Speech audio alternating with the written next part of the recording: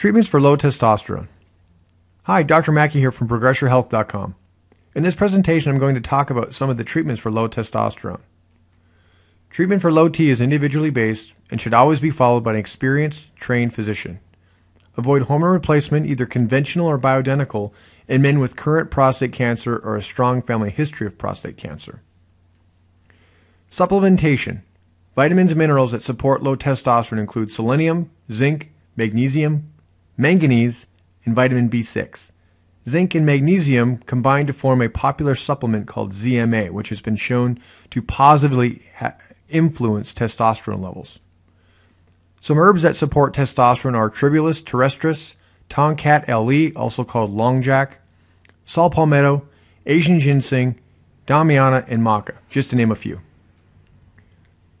Now, as far as hormone replacement, as I said earlier, avoid hormonal treatment with any man that has a history of prostate cancer or a strong family history of prostate cancer. Conventional hormone replacement. I do not recommend these forms, such as androgel or testrogel. They're not as effective, they're more prone to side effects, and they're really just a cookie-cutter approach to hormone replacement. Bioidentical hormone replacement are hormones that are designed to look exactly like your own hormones. They're more effective, less prone for side effects, and they can be individually based on the patient. These include DHEA and testosterone.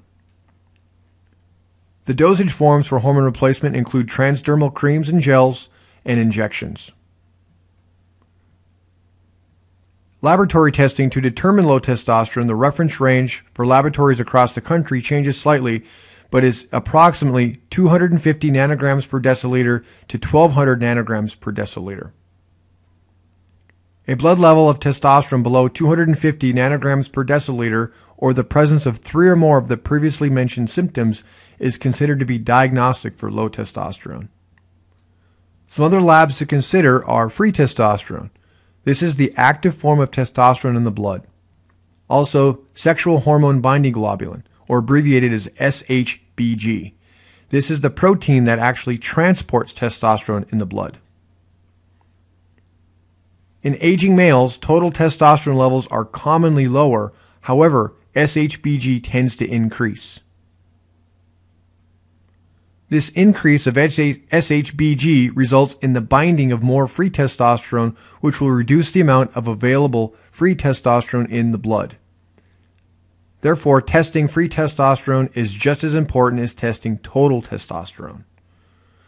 Also, estradiol. This is the form of estrogen, which is the predominant sex hormone in women, but has a tendency to increase in men with declining testosterone levels. Actually, testosterone can be converted to estrogen in men by a process called aromatization, which can lead to many of the symptoms associated with low T. For more information, please visit our website at www.progressyourhealth.com.